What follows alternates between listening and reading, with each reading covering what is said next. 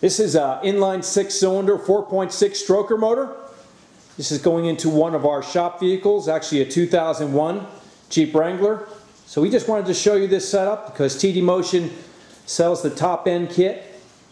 And you can see for starters, has the aluminum custom valve covers on it. Underneath there, roller rockers, the Edelbrock aluminum heads.